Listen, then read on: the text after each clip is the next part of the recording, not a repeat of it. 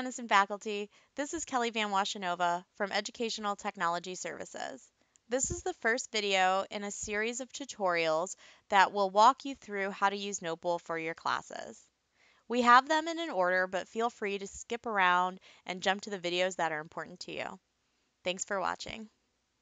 Quick tip as you're getting started with these videos. We've tried to keep them all pretty short, but some of them are a little bit longer. So if you need to speed it up because I'm talking a little slow in them, go ahead and as you're watching them on YouTube, you can click the settings wheel and change the playback speed to whatever you're most comfortable with.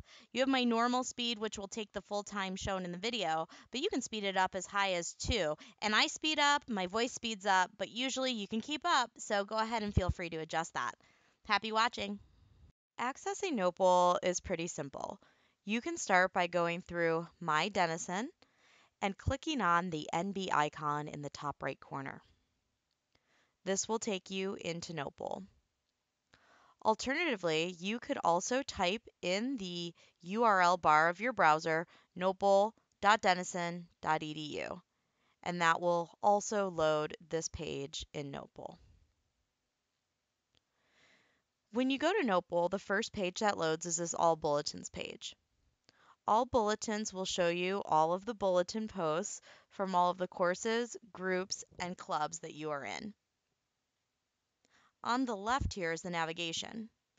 The first one is All Bulletins, and that is the default for where you go when you enter Notebowl. You can also click on Courses, Groups, Clubs, or Calendar. Up in the top right, you will see a little bell, and this is your notifications. You can also click on View All Notifications to go and see all of the notifications in any groups, clubs, and courses that you are in. You also will notice a icon in the top right corner. This is probably some kind of a gray happy face or something. We would encourage you to put a photo there so people can recognize you in Notebowl. If you click the arrow, you can see that you are signed in as yourself. You'll also see Settings, Help, and Sign Out. Go to your settings. In the settings, you can upload a profile photo by clicking on the little edit pencil and choosing Upload Photo from your computer. You can also choose a standard icon, but we really do encourage you to upload a photo of yourself. Also in the settings area, you will notice a tab for notifications. This is very important because this is how you choose to receive notifications from Notebowl. You might choose to only receive web notifications, and those are the ones that appear in the little bell up here. You could also choose email or push. Email will obviously send an email to your email address, your Denison email address.